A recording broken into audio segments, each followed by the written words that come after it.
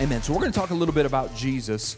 And I don't know if you guys read the adult PFS, but Pastor Dean was talking about how just how huge, inexhaustible Jesus is, right? It's like all throughout all eternity, we're just going to be just discovering new things and just celebrating who he is and what he's done. And that's kind of the balance that I would like to strike tonight, because I know people who know a whole lot about Jesus, but they have religion in their life. They judge people.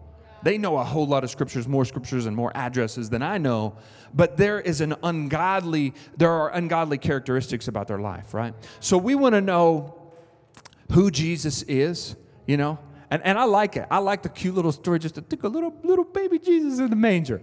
That's adorable. And just God bless the day that he came to this earth and was born of the Virgin named Mary. That's exciting, right? But we can't just play cute church and know the story of Jesus and not have about our life this reflection of who Jesus was, right? Like, remember when the term Christians was first used, it was that they were calling them Christians. They're saying they're Christ-like, right? That's where it came from. That's the origination. So we want to know what he has done, right? Who he is, like the finished work of Jesus. We talk a lot about the finished work of Jesus, what that means for us, right? Now, how we should live our life based on the fact that some certain things have already transpired because of Jesus and what he's done, what he's accomplished, but also what we must now do, right? There has to be activity. There has to be this balance between Jesus, who he is, what he's accomplished, all those things, us, who we are now in Christ Jesus, and what we must now do, right? We don't want to just talk about how great Jesus is and not have activity in our life. Honestly, like, I've been doing some reading in my Bible, and I look at the things that Jesus said. I'm like, man, that's a tall order. Yeah.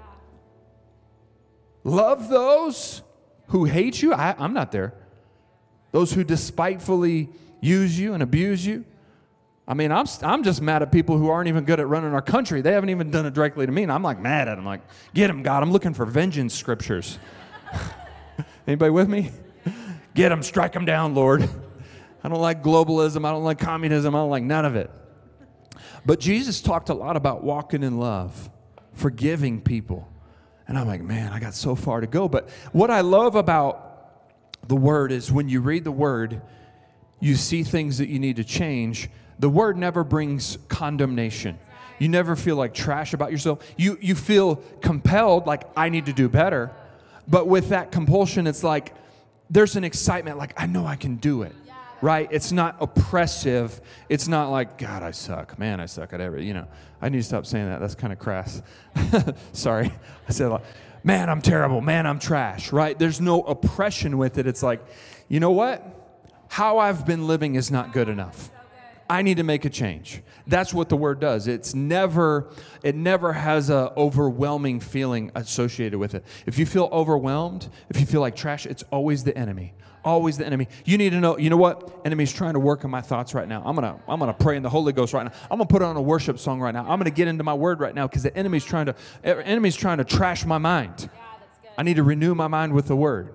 Right? Anytime there's feelings of oppression, feelings of depression, you need to know that the enemy is at work. And honestly, all y'all deal with that. Everybody. I mean, and you guys are college and career age. You're a little bit further along. Like, I look at sometimes the 9th through 12th graders, and it's like, man, they're probably fighting right now. Like, is there even going to be an economy when I get out of, you know what I mean? Right? But we teach them faith. Listen, as long as the earth remains, there's going to be seed time and harvest, right? The Bible even says even when they're making people take the mark of the beast, there's going to be buying and selling. People are going to be given in marriage. So it's going to get crazy, but it's still going to be just like what we know today. We're still going to have to walk by faith. So let's get in some scripture tonight. What do we have to be scriptural? Scriptures. Amen. So we're going to get into some scriptures. I do want to tell you guys, we're going to be talking about Jesus in the month of December. We're going to be talking about Jesus next week. Jonathan's going to be here the 16th. He's actually going to be here, which is Wednesday. So we're not going to be having late night that night because we're going to be in there having revival. And He's going to be here 13th through the 18th. So that's Sunday morning at 9:30, Sunday night at 6:30, Monday night at 6:30, Tuesday. So I want you guys, all y'all to be here. Every single night. Your life is going to be changed. I promise you. We're living in the last days. We're going to get set on fire. We're going to burn for Jesus and just charge hell with a water pistol. And we're literally going out on top. We're going out victorious. Now, there's going to be believers who will be hiding behind a dumpster just like, come get me, Jesus. And there's going to be others out there winning the lost, walking by faith, walking in peace, walking in joy, walking in supernatural provision. And that's us. But it doesn't just happen automatically. We qualify for it. We prepare for it, just like an athlete would prepare for a game, right? When the game comes, it's too late to prepare. So we need to be preparing now. So I want to encourage you guys, be here the 13th through the 18th, and then the 19th. Did we show them the thing already? Y'all, look at Choose Life Church doing big things in the last days. What? Y'all don't know? Do y'all know Danny Goki? Okay, they know him. What show was he on? What show was he on? American Idol? Did any of y'all see Danny Goki on American Idol? All the leaders said, hey, we saw him. Thank you, leaders. That's so crazy, man. How old are you guys? I'm 21. You guys are like what, 20, 19, 18? I know. There was something else the other day, and it was just like, my God. So awesome. Life just gets better and better, y'all. It does. It don't matter. Age ain't nothing but a number. Here we go. Matthew. So we're going to believe God for a greater understanding of the significance of Jesus. We have a book in our bookstore called In Him. It talks about who we are in Christ Jesus. And it is just like, we're everything. We're the best. We're fully capable. We're fully equipped. And so just believe God for a better understanding of who you are in Christ. But tonight we're going to talk a little bit about kind of the life of Jesus, seeing some of the things that he said and some of the ways that he lived. Because for me, I don't know about you, but I kind of like to see the big picture and just like kind of have a general overview and just like, okay, let's dig in. I don't really like to like just kind of dig in and just like find my way and then at the end be like, oh wait, okay, I think I got it now. Like I like to look at the full complete puzzle and say, okay, this is where we're going. So that's kind of what we're going to do tonight. Matthew chapter 16, verse 24. I got quite a few scriptures here tonight, but some of them you may just want to jot down the reference. Then Jesus said to his disciples, if anyone wishes to come after me, he must deny himself, take up his cross, and follow me. We like to say that like we're not literally dragging a cross around town. We're taking up our purpose. Why was I created? Why am I on this planet? Because every single one of us were created with significance upon, like literally supernatural divine significance upon our life. You have to keep reaffirming that to where it becomes very real on the inside of you. Really? God is not winging it. He's not like, we're going to figure out something for so-and-so to do later. I've told you that. I'm going to keep telling you that. There is significance about your life. Maybe in high school you weren't a standout athlete or cheerleader or singer or artist or whatever. You weren't a standout and you never felt significant. Let me just go ahead and tell you, none of that means jack squat. Now, if you're gifted by God, you may be equipped in certain areas and gifted, and that may be for a kingdom purpose, right? Like I was good in athletics. There was no kingdom purpose behind that, right?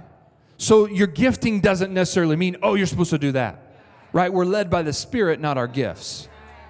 Now you may discover, wow, I didn't even realize I was good in this area. Or there may be an area of your life where you've known that you have excelled, and then God finds a way, or has a way rather, to use that in the form of ministry. And it may be like, wow, I never knew that he could use this gifting or this ability that I have in the ministry.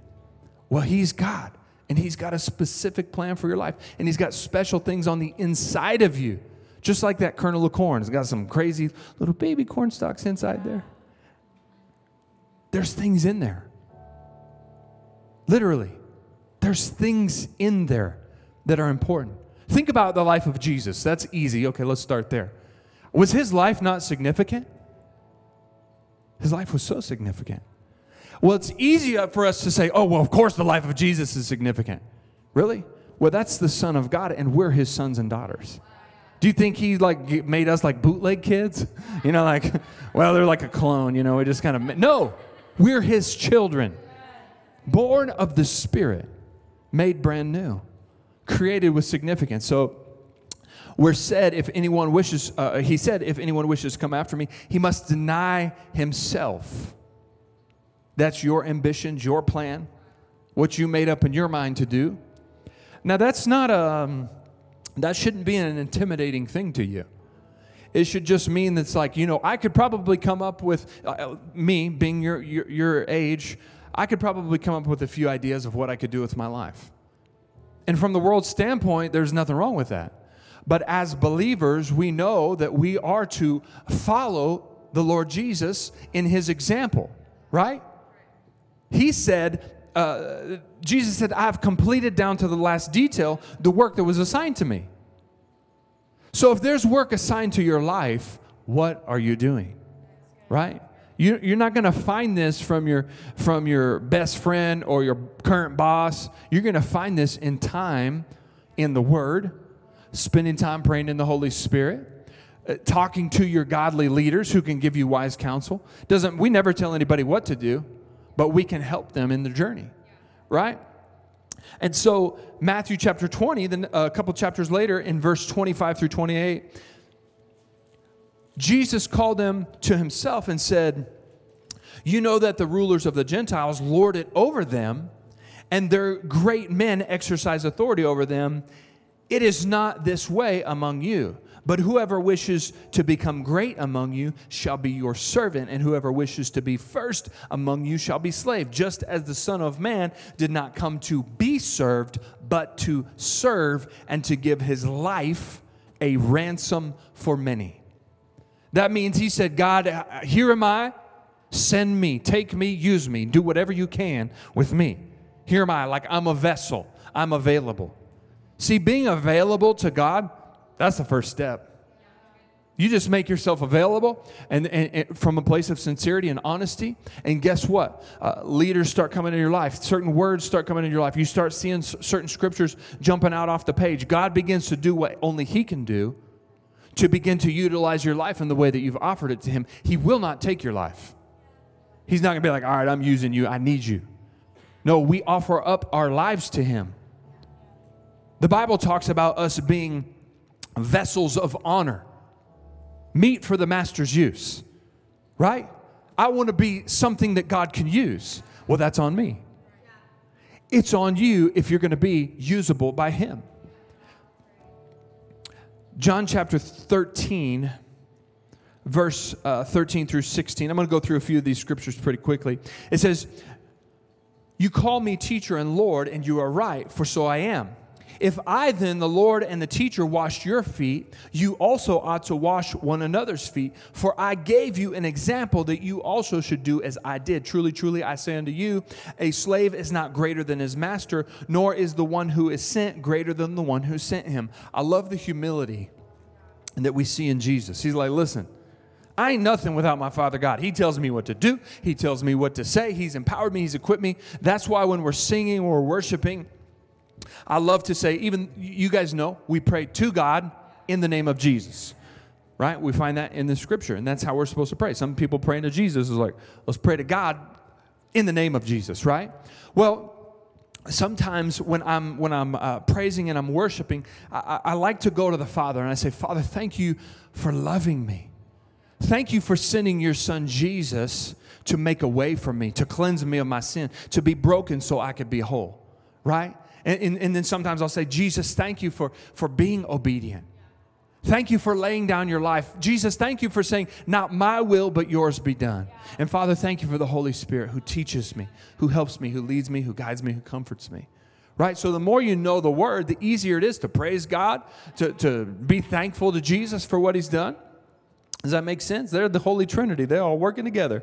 They're on the same page. So it says in 1 Corinthians 11:1, you guys are familiar with this. Paul said, be imitators of me just as I also am of Christ. Another translation, the Passion, says it this way. I want you to pattern your lives after me just as I've patterned mine after Christ. right? What is a pattern? What is a pattern? You guys ever seen somebody use a pattern for sewing? They just lay out the pattern and they just like, I don't know, they just draw dashed lines or something. And then it makes it easy, right? We've got those that have gone before us, Pastors Dean and Kathy, Kenneth E. Hagin, brother and sister Copeland. All of these have gone before us. And what have they done? They've laid down their lives. Even, a lot of times I use men and women of God who are called to the fivefold ministry. But just think about godly men and women in business. Who's like, you know what? I've honored God in my finances, and God has used me as a king. I mean, I could name people, but I'm not going to name people for the sake of not naming people, right? People in this, that literally they have committed their life to the Lord. They've dedicated their families to the Lord. Their families are healthy. All of their needs are met. Their life is good. They got a lot going on. They got this going on. They got that going on. They're attending church. They're giving towards the homeschool co-op, right? Their life is good. Pattern your life after those who have done the same thing that the Word is telling you to do. Does that make sense? So Paul said it, pattern your lives after me, just as I've patterned mine after Christ. And that's really what we're talking about. We're talking about how Jesus did not come to be served. All of us, we like to be served. Let's just be honest. Right, but we're talking about laying down our life, laying down our ambitions, laying all those things down. That's what Jesus did. That's what we're called to do. Some people won't do that. Heck no, I'm going to here and I'm doing this. Okay, well, good luck. And maybe they'll succeed. Maybe through hard work, maybe through just some natural wisdom, maybe through talking to the right people. They may have some success, but there will come a day, if they are a believer, that they will stand before the Lord and give an account for their life, give an account for the things that they were called to do. I don't know about you, but that day is real to me. And I want to help young people who have a love for God. I was thinking about this today. Like, how did I get where I am? It's like, it wasn't because I'm smart. I know obviously it was by God's grace. But God's grace isn't enough. It's not enough. That's right. Why? Because we are free moral agents. We have a will. Somewhere along the way, I humbled myself at least enough to say, God, I need your help in this decision. God, I need your help in this situation. God, I need your wisdom here. That's not because I'm called to the fivefold ministry. It's because I'm a child of God. That's the exact same thing you guys have to do. Not everybody's willing to humble themselves and say, God, I need your help here. I need some direction. Even when they get that direction, not everybody's willing to obey. See, but when God has your heart and your trust is fully in Him, then you step out in faith, even though your mind is like, no, don't do it. Right? Your flesh is like, this could not work. You say, you know what? I know the still small voice. I'm following after peace. And the Lord will never let you down. Amen? Ephesians 5, 1 and 2. You guys are familiar with it, but let's read it. It says, be imitators of God in everything you do. For then you will represent your Father as His beloved sons and daughters, and continue to walk surrendered to the extravagant love of Christ, for He surrendered His life as a sacrifice for us. His great love for us was pleasing to God like an aroma of adoration, a sweet healing fragrance. Just think about your life being pleasing to God. For Him just looking down and be like, they're doing it. They're doing it. They've walked away from the world. Come on, somebody. They've put away foolish things. I love that the Word says that. When I was a child, I pooped my pants. But now that I'm a man, I don't. I said that the other day. The little 6th or 8th years, they were loving it. When I became a man, I put away childish things. I don't eat baby food anymore. If you're going to be a man or a woman of God, you're going to have to put some things away. Let's just say it like it is. Sloppy grace is not for me. God's grace is not my license to do whatever the heck I want and feed my flesh and hang out with my fleshly, flaky, funky friends. No. God's grace has empowered me to walk free from sin. I didn't say I'm perfect, but I am in process, and bless God, I promise you, His grace is sufficient. I'm not anointed as a minister to not Google certain terms. I'm not anointed as a minister to not look up certain things on YouTube. I do it because of my love for God. As a choice. I choose to honor him. I choose to fear him. I hide his word in my heart that I might not sin against him. That's what we're called to do. If we're doing the same thing the world's doing, what is the appeal for them to come and be a part of our family? You're broke like I'm broke. You're bound like I'm bound. You watch the same things I watch. You listen to the same music I listen to.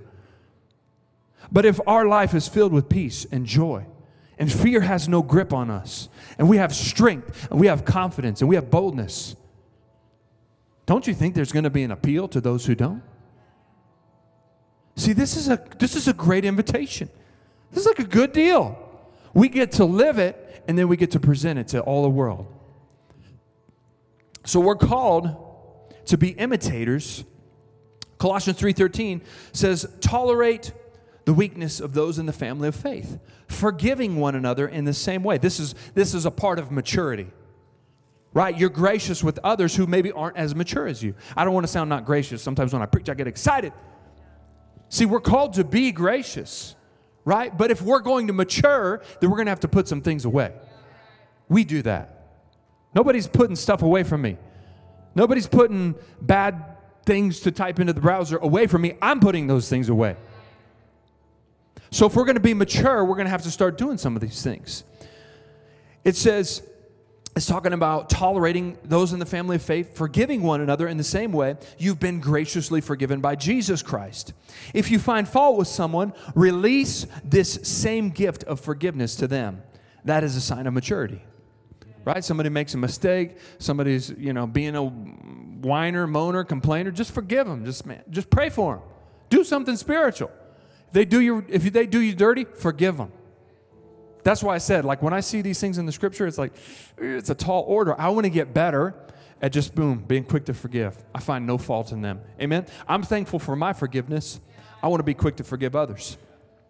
This is so good. 1 Peter 2:20 and 20 through 22. Let me just read through a few of these scriptures just for sake of time, because I did a extra long offering message. 1 Peter 2:20 through 22. For what merit is it to endure mistreating for wrongdoing? Yet if you are mistreated when you do what is right and you faithfully endure it, this is commendable before God. In fact, you were called to live this way because Christ also suffered in your place, leaving us an example to follow. He never sinned and he never spoke deceitfully. Listen to that. Listen to that first verse. What merit is it to endure mistreating for wrongdoing? Yet if you are mistreated when you do what is right, like if you do something wrong and your boss corrects you, you're like, man, I kind of had it coming. I totally crashed the thing. You know what I mean? I got a friend and he tried to hook up the light tower, but it wasn't hooked up right, and it wasn't that. It was like a man lift or something. And he had to call his boss and say, yo, boss, man, I didn't hook it up right, and it crashed into the back of my truck, right? So if you get corrected for that and you take it like a champ, good for you. What about if you do what's right? What about if you did nothing wrong and you're mistreated? Can you take it then? Or do you plead your case? I didn't do it. It wasn't my fault. The Bible says maturity takes it like a champ. Right? So maybe you're mistreated by a friend, a leader, a friend, a mom, a dad. Maybe you've been mistreated. Maturity says, you know what? I'm not going to hold that against them. I'm not going to hold that to their charge. I don't enjoy being mistreated. Right? There's some of you, and obviously there's two sides to every coin. If you're being physically abused, that's not okay, ever, period. Tell somebody, get help, we'll fix it. Verbally abused, not okay. Right? But as you grow and mature, if you're in a safe place and somebody does you wrong or does you dirty or says something that's not nice, and you forgive them and you don't let, like water off a duck's back. We go to the zoo and they got the little glass thing and you can see these ducks and it's like the water underneath, it can't even get inside their feathers. Like water off a duck's back. Right? Because some of the ducks are over by like the waterfall and the water's just going, but I'm like, even underneath the water can't get in there. Charity, look at that. Did you see that? It's like this little air cushion just around their little belly. See, that's the way we should be when we mature. It's like, you know what? People should say, man, nothing shakes them. Yeah. Nothing rocks their boat. Yeah. They're always good. They're always confident. They're always joyful. Right? And I'm not perfect at this, but this is the goal. We have to know what the bullseye is. Okay? So it says here, Do we need to finish the one? Do we have time for that? Let's jump to, oh man, this is powerful. Oh, okay, hold on.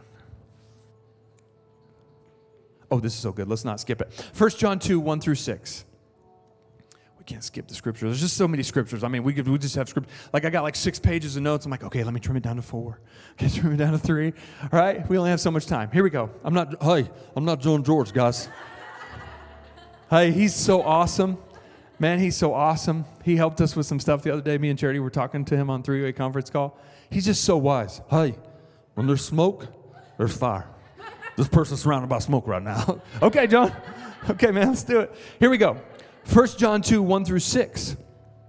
You are my dear children. I write these things to you so that you won't sin.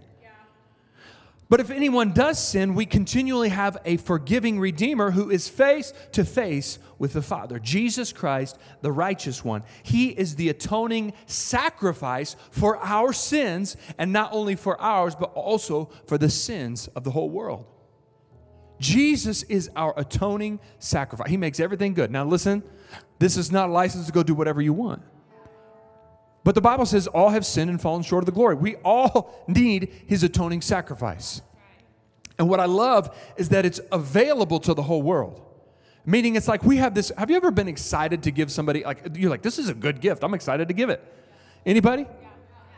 We have a good gift. We should be excited to give it. Amen? It says in verse 3, here's how we can be sure that we've truly come to know God. If we keep his commandments. If someone claims, I've come to know God by experience and yet doesn't keep God's commands, he is a phony and the truth finds no place in him. Verse 5, but the Lord God will be perfected within the one who obeys God's word. So there's there's something to do on our part where we're obedient to the word, which shows that we have a relationship with God. It shows we have intimacy with God. There should be fruit in our life. John George, this is another situation. Hey, the label on the outside does not match the fruit, right? It says banana on the outside, but it's round and it's orange. If we claim to be Christians, we should be Christ-like. The label should match the fruit. Christian. Look at the fruit of my life. Christian. Right? This is not too much to ask, but if we just go to fun church, oh, wasn't Pastor's message so uplifting? And we go home and we act the same, and we don't walk in love, and we don't forgive, and we don't actually have peace, and don't actually have joy, and don't actually walk by faith, then we have what's called religion. And religion is powerless, it's godless, it's empty, it's void. Right? You can't just know the scriptures and not know the Lord, right? You can't just know where they are and not live it. Does that make sense? And then it goes on to say, we can be sure that we've truly come to live in intimacy with God, not just by saying I am intimate with God, but by walking in the footsteps of Jesus. Walking in the footsteps of Jesus. You know that one poem about like, if there's only one set of footprints on the beach, it's because Jesus was carrying me. There's some churchy stuff out there. I don't know if that's a thing, but I think it's a thing. It's a thing. Just carry me, Jesus. He's like, just read your Bible. Just pray in the Spirit. Actually sow a seed. You might even get a harvest. Carry me, Jesus, right? We have to take ownership. We want to be like Leonardo DiCaprio, and then we're going to go just flowery beds of Egypt. The ship is just pushing us through, and I can see all the stars, and me and Charity and Pepper, you know. Somebody photoshopped that, me and Charity's face on Leonardo DiCaprio and whoever the chick was. They do? Throw it up. Yeah, throw it up if you got it. But anyway, sometimes Christians, we want to just float through life like, Jesus, carry me. And he will, but you're still going to have to do something. His atoning sacrifice is still there to carry you, but you're going to have to confess your sins. Then God is faithful and just to forgive you and to cleanse you of all your unrighteousness. Right? So there is a sense that Jesus is doing all the heavy lifting, but not in the sense that it's like we're in a hammock, you know, just carrying through life. You know, it's not like that. 1 John 3, 15 through 16, it says this. Everyone who keeps hating a fellow believer is a murderer. Uh-oh. Snap. Hating a fellow believer is a murder. And you know that no murderer has eternal life residing in him. That's hardcore, y'all. If we're Christians, there should not be hate in our heart. Verse 16, this is how we've discovered love's reality. Jesus sacrificed his life for us. Because of this great love, we should be willing to lay down our lives for one another. So we're talking about Jesus this month, and little cute 8-pound, 4-ounce baby Jesus in the manger is awesome. But when we start looking at his life, how he laid down his life, how he was so serious about his purpose and his calling, how he literally forgave people, now it's like, wow, that's kind of, he set the bar kind of high. But we should be excited about that because we've been equipped to live this way. Because of the great love, we should be willing to lay down our lives for each other. Matthew chapter 20, verse 28. For even the Son of Man did not come expecting to be served by everyone, but to serve everyone and to give his life in exchange for the salvation of many. Jesus served. We should serve. Jesus gave. We should give. Right? We should be the kind of person who's like, you know what? My flesh doesn't want to get my butt off the couch and go help so-and-so move. But I'm going to get my butt off the couch and go help so-and-so move because love gives.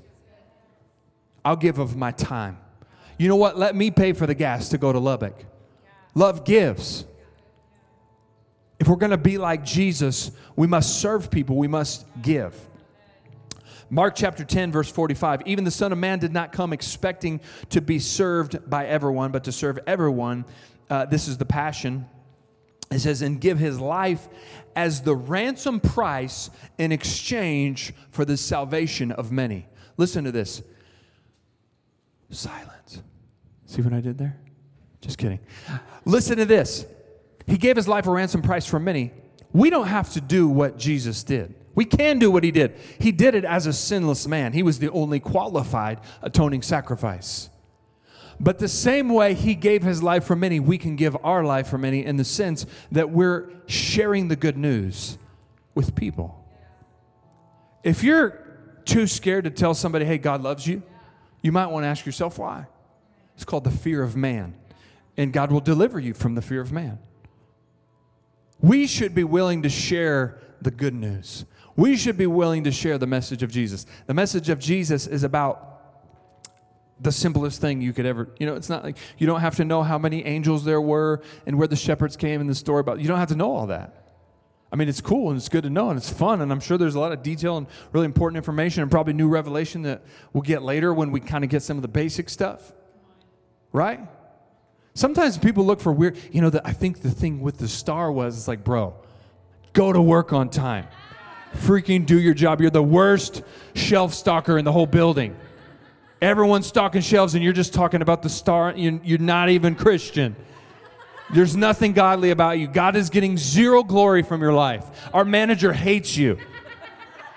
He literally, we all talk about you behind your back because you're so bad at your job. So don't be a weird Christian and look for some obscure revelation.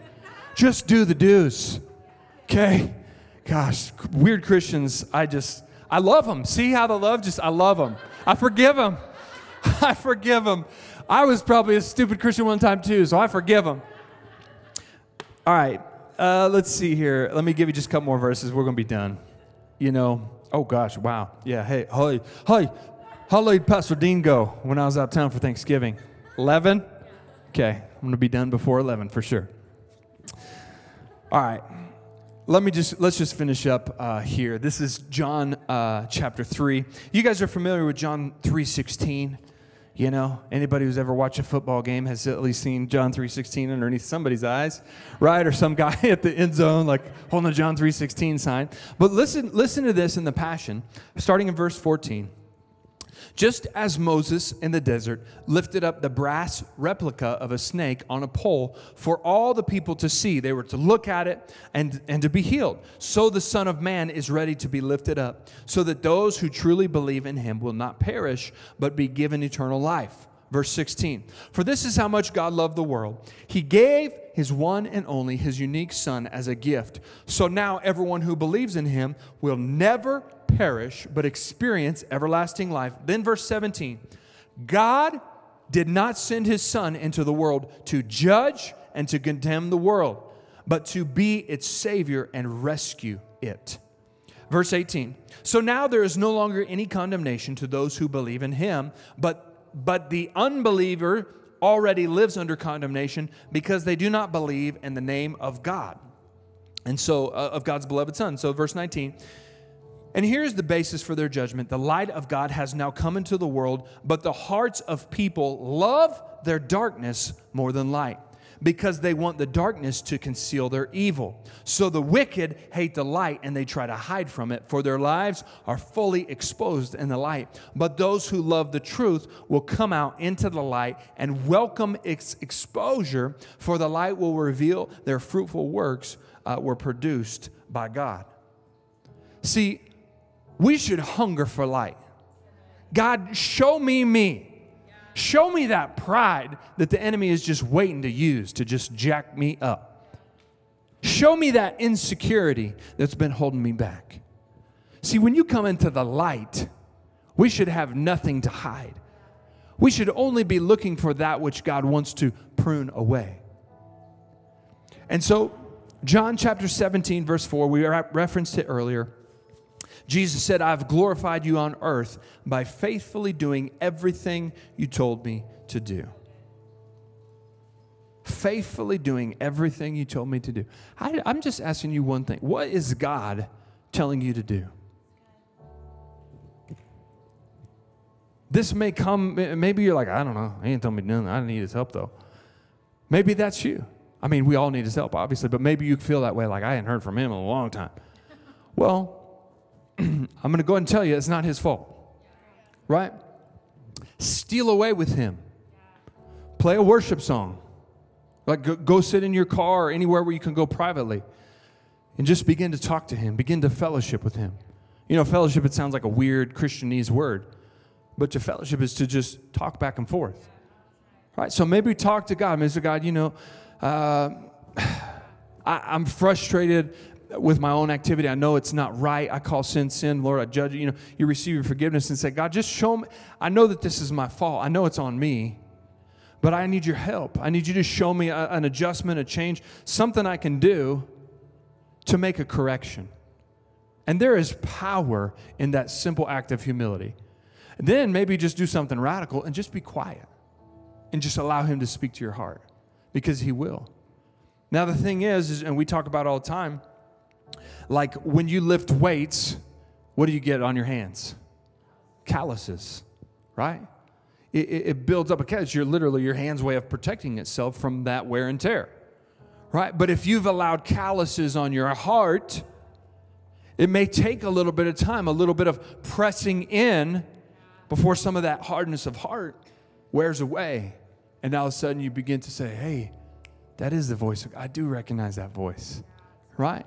If you've gone far from God, it's not that he's gone far from you. It's just like, you know, just like when I was a young idiot. I don't know why Omaha Door and Window hired me when I was in high school, right? But they gave me a company vehicle, and they wanted me to drive out to Red Cloud, Nebraska, and replace windows in a 4-story straight out of the pit of hell school, because we had to carry those windows to I think it was 3 stories. We had to carry those windows out of every time the semi would come, more windows. I'm like, I hate my life. We would carry those heavy windows up those stairs. But I was supposed to be going to Red Cloud, Nebraska, which means you got to go west on the interstate, and then you got to turn and go south. Well, me, being a dumb kid, man, I'm just jamming the radio, you know, just some bangers on the radio, and I just kept driving like way out to the middle of Nebraska. And then my boss called me, hey, where are you guys? Because I had this other guy who had like a few DWIs, so he had to roll with me, and he would like smoke, but with the windows up, so it was real bad. He's like, and I'm like coughing because the windows are up. He's like, looks at me, he's like, that's why I smoke. I got the filter, you don't. Come on, bro. Come on, man. Just roll down your window. Okay, so we're just driving west. And my boss is like, where are you guys? It's like I got the high school kid, and then I got the DWI guy. And neither of them are here. We're trying to get the job done. Well, I had missed my turn, man. I was just jamming my tunes. I was in high school. You know what I'm saying? When I realized, missed the turn, we had to turn around. Matter of fact, on the interstate, you can't just turn around. You got to wait for an exit. And so then I was like hauling butt. Literally, we overheated that truck. But anyway, I'm hauling butt. Because I had gone a long ways out of the way, It took me some time to get there. My boss wanted to know, you guys left Omaha, you should have been here by noon, but now it's in the afternoon, you know what I'm saying? And we got tools and supplies and all that stuff. It cost me time. It did not bring favor with me and my boss. Right? You may have gone out of the way a little ways. It may take you some time to get back, but I promise you it's worth it. I promise you there's no other option. There's I'm just going to keep going west till I hit California. Don't do it. You'll be miserable. You'll hate your life. You'll have no joy. You'll have no peace. Just say, you know what? I'm going to make a U-turn. Repentance. To make an adjustment. It's worth it. It may be a small adjustment. I'm not saying all y'all sinners smoking dope and doing all the, I'm not saying everybody's just living straight out of the pit of hell and don't give a crap. And if that's you, you need to change. But when we look at the life of Jesus and we see how he gave and he served and he was just perfect, we should say, I want to make corrections to my life where it become more and more and more and more like Jesus. Amen?